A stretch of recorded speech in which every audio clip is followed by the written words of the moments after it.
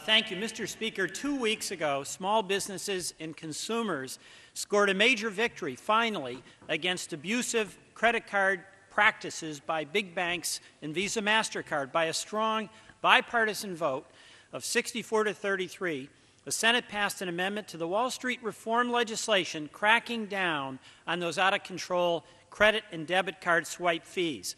Known as the Durbin Amendment, this practical common sense language prevents card issuers from endlessly increasing costs borne by small businesses, costs that for many stores add up to more than the cost of health care.